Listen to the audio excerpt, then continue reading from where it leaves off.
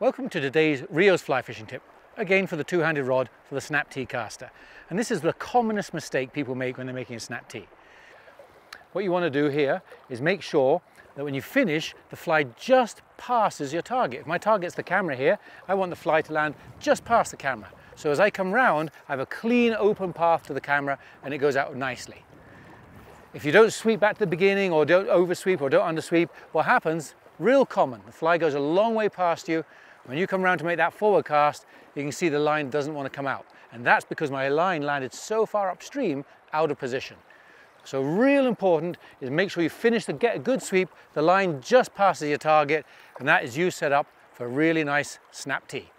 And that is today's RIO's Fly Fishing Tip.